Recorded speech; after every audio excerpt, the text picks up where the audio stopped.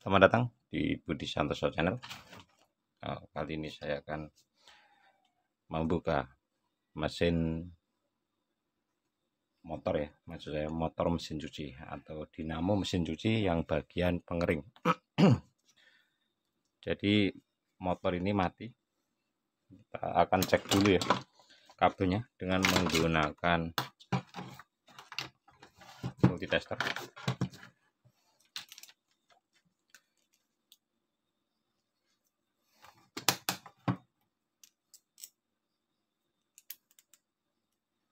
Di sini kabelnya ada 3, kita cek satu-satu. Hijau sama coklat tidak connect, hijau sama abu-abu connect, terus abu-abu sama coklat tidak connect. Artinya ini kabel yang warna coklat ini putus ya di dalam.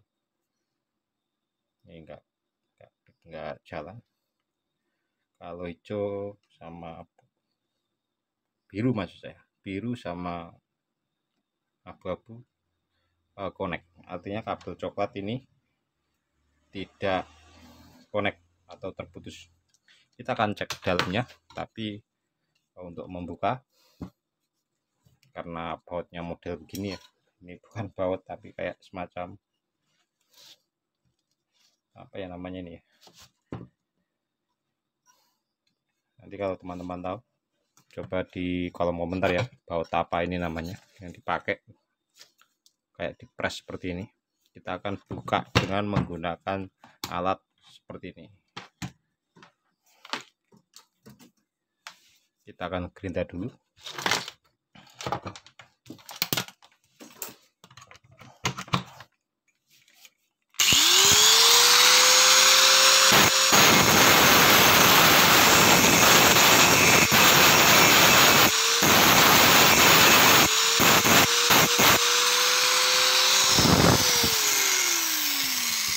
Dan ini setelah saya gerinda, kita butuhkan paku dan palu ya.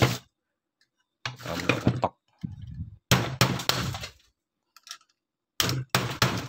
Kalau belum kena berarti kurang rata. Seperti ini.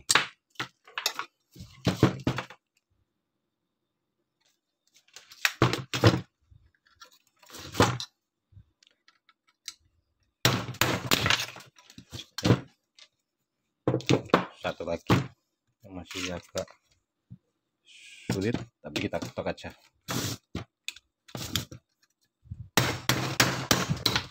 Bisa. Oke, kita akan lepas. Dan nampaknya ini terbakar.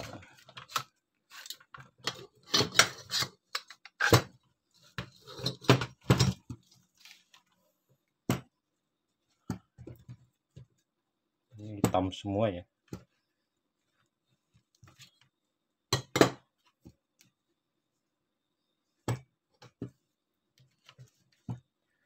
Tapi nggak apa-apa, kita akan cari tahu ya.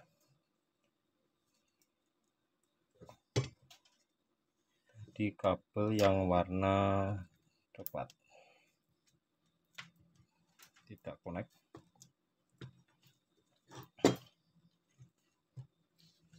Yang ini.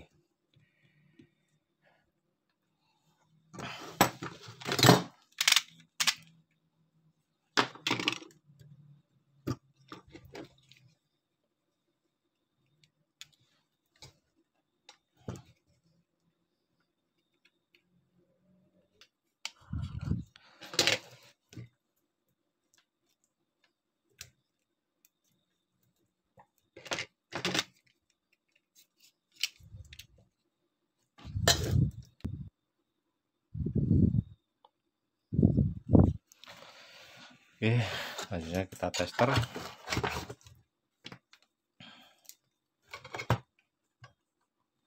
Dari sini ke sini.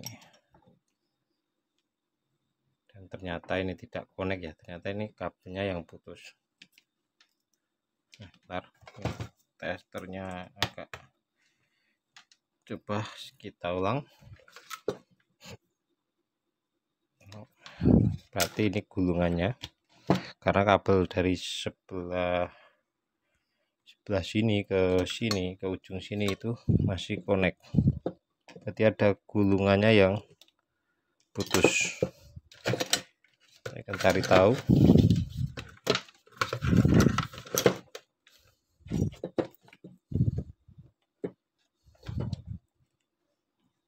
Udah nampak seperti ini ya mesinnya.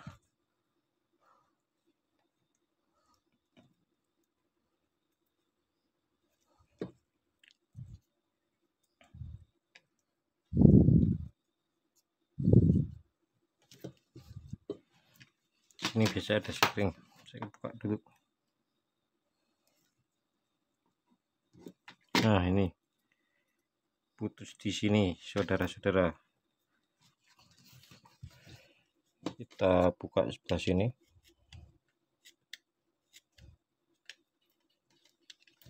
Karena udah sangat kering, lengket ini.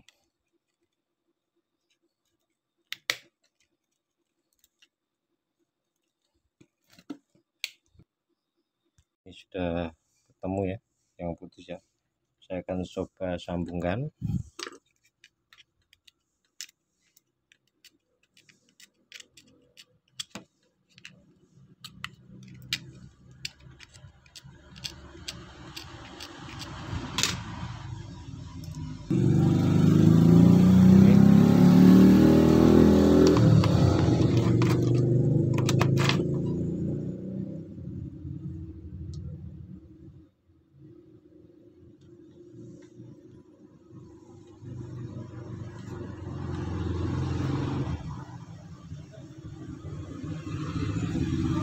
Saya sambung, saya akan tes di sini ya, dengan tester ini.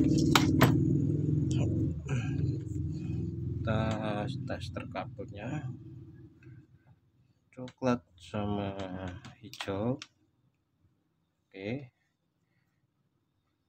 Oke, hijau sama coklat. Oke, ini sudah connect. Selanjutnya kita akan rapikan, lalu kita akan tes ya. Ini sudah saya rapikan ya. Ini saya gunakan kabel tis dulu, lalu saya pasang seperti ini. Belum ada bautnya, nanti kita tinggal cari baut ke sini ya, karena tadi kita sudah gerinda. Sekarang saya akan tes pasang kapasitor. Saya gunakan kapasitor ini saja sementara, hanya untuk ngetes apakah bisa berfungsi atau tidak.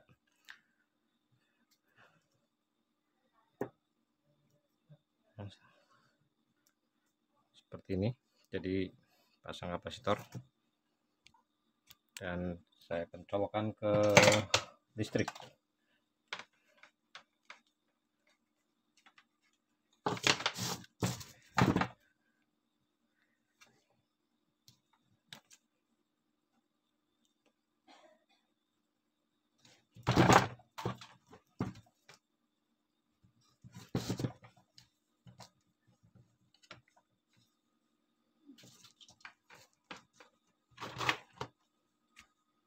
Saya akan colokkan ke listrik ya.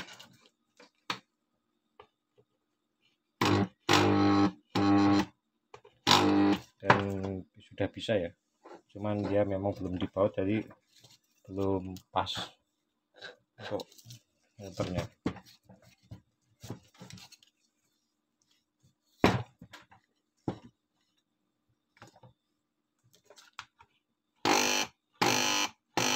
Nah, ini sudah bisa hidup ya, tinggal kita cari baut untuk membautnya. Dan ternyata kabelnya tadi hanya putus satu.